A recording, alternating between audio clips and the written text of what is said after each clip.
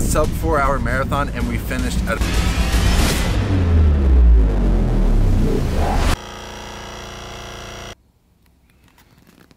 All right, so it is 5:26 actually.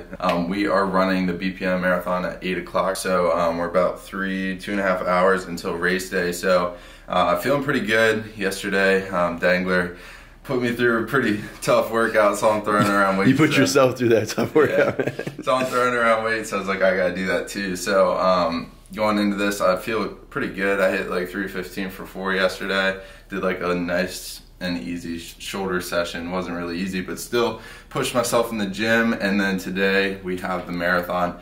The goal is to run a sub 4-hour marathon, which pace is gonna be around 8 minutes. So my goal, like the entire race, is to start out slow and slowly increment and go faster and faster in every 6 miles. So gonna drop the pace every 6 miles, and then those last 6, it's really gonna suck. So just gonna embrace it, and you know, you sign up for these events because it's difficult. So we're gonna go catch the bus here soon. Yeah, gonna head over to the HQ and get after it.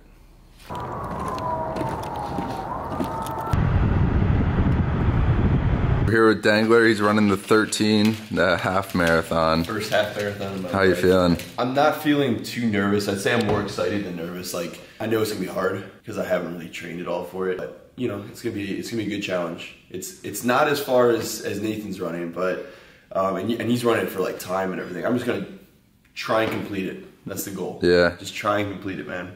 Take it slow. Take it easy. And, you know, it's like 6.5 miles down, 6.5 miles back. So I'm just worried about getting that 6.5 down first, you know what I mean? Yeah, and for him, I think, like, personally, it's just as hard because he didn't train, you know? So, like, mile 6 is gonna be like mile 20 for me. He's gonna hit a wall. The most he ever ran was 2.5 miles. So that's why right now we're really focusing on getting in everything.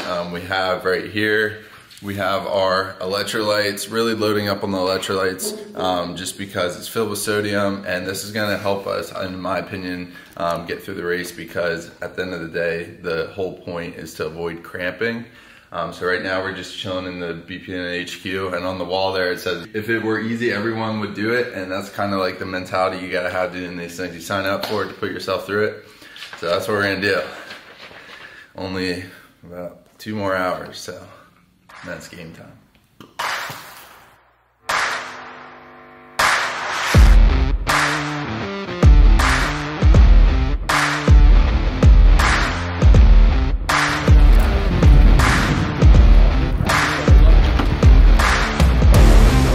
I'm super nervous right now, but we just got to the ranch, and as you can see, it's pretty flat, so it's perfect environment. Look at this sunrise, man. Yeah, I mean, this is exactly what I trained in, 30 degrees. I'm gonna keep this on to start the race, and then midway through the race, I'm gonna rip it off.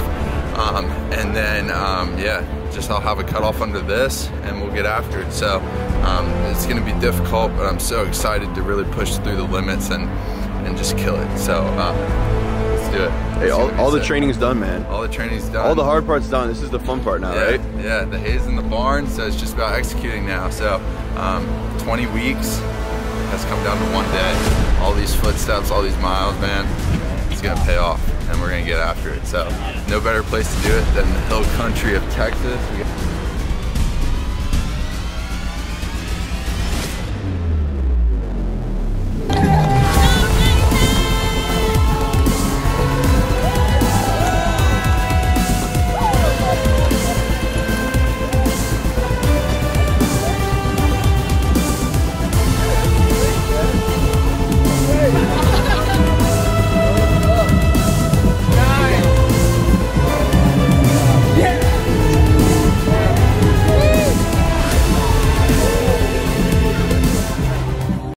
Was sub 4-hour marathon, and we finished at a 3:21 pace. So I'm super excited. Like, I went out for the race and I was like pushing 6:30 pace, 7 flat for the first 19 miles, and it's really windy out here. The headwind coming back. I was running like 8 to 9 minute miles, and yeah, finished 3:20. Still really happy, and everybody on the course, the atmosphere was crazy, and it was just really cool getting after it with everybody, having like the same mindset, and just passing everybody. It was sick. What's up, Adam?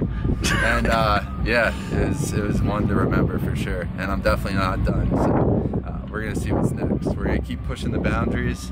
Yeah, what's next, man? I don't know. We'll see. We'll see. But 320, 321, happy with it. 320. Let's celebrate, baby. Let's go. Let's do beers on me. Couple of beers, baby. Let's go. All right. So Ryan just finished up his half marathon. How'd you feel? First ever half marathon. No training. Yeah, I think it was exactly how I expected it to be. Like, yeah. I knew it was gonna be hard. Yeah. I wasn't pushing a crazy fast pace or anything. We just did, I averaged like a 10:35 pace, finished in 2:18. So I thought it was pretty good. The first half of it I thought was pretty easy. And then like I knew like the ankles and the knees were gonna start to feel it. So I think that was the hardest part, was just the ankles and the knees. Biceps were getting a little bit sore. But I'd say like the last like 2-3 miles was pretty tough. But yeah, I'm happy we completed it. You know what I mean? That's what I was happy to do. So came out here, got the half marathon done, and now time to celebrate. Felt good to get it done, man. So, yeah, let's do it. Ready?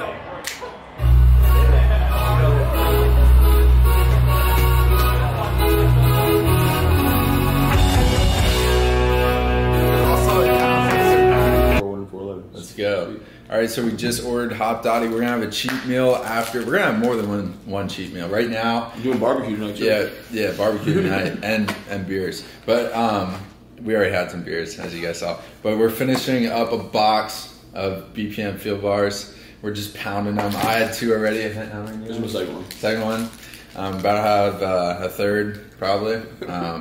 And yeah, just like refueling. I burned 6,000 calories probably today. And what do you got?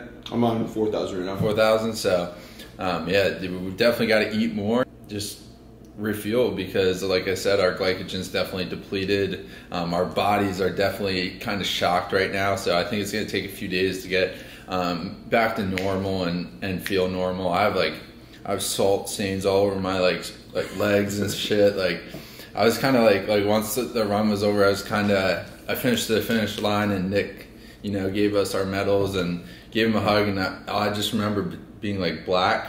I just like seeing nothing, and I think it was just because I was running for so long, my heart rate was just so high, and then when I stopped, it just like crashed, and I think it was like tunnel vision. But definitely was in the pain cave for sure. And kind of like a little race recap. Started the race at like 6:30 pace. After mile 6, Were you intending on like trying to hold a 6:30 the whole time? No, I just felt really good. You just like, is that a strategy to like come out of the gate like faster? So people say you should start out slow and then work your way up. You didn't start out slow. I didn't start out. I was the opposite. Because right before the race, I talked to this kid. He was like, he was really good. He was shooting for like 250, and I was like, well, how are you going to run it? And he was like, oh, I'm going to start out and just try and hold the pace that I start out with. So I was like, this guy's running fast. I'm going to try it. So I did, and it worked out for me because, like I said, I probably kept a 7 flat, maybe 650 flat for about 20 miles. And then mile 20, the back half of the marathon was windy and hilly. We probably had 15 mile per hour winds? Mm-hmm. Yeah. And it was hilly, and my miles after that were like 9 flat. I was hitting a wall throughout the whole course, man. I probably had like 20 goos, maybe not 20, 15. I was pounding goos, G1M, and I was just sweating out so much salt. And towards the end of the day, the race started at 30 degrees, and then it worked its way up to about 51. So it definitely got hotter. My body started to overheat. Definitely way nicer at the end, though. I mean, yeah, for sure. And it's just it was pretty good. And for everybody thinking about like doing a marathon, definitely do it. Even a half. He did a half with no training, and you find out things about yourself. Like I'm sure he wanted to give up at some point, probably. Yeah, I mean it wasn't easy. Yeah, you know what I mean, I didn't expect it to be easy. But there's a certain point where you just kind of have to you have to keep pushing. Yeah, you know what I mean, like you set yourself on that goal, and you're like, well, it's getting hard, but look, I got to finish this no matter what. You know what I mean? So, exactly. So if you want to figure out what you're made of or what your boundaries are and push past those, sign up for an endurance event, because there's no substitute for putting miles on your feet. You just got to do it and go through the process, and it's extremely humbling for sure. So Now we just gotta see what's next.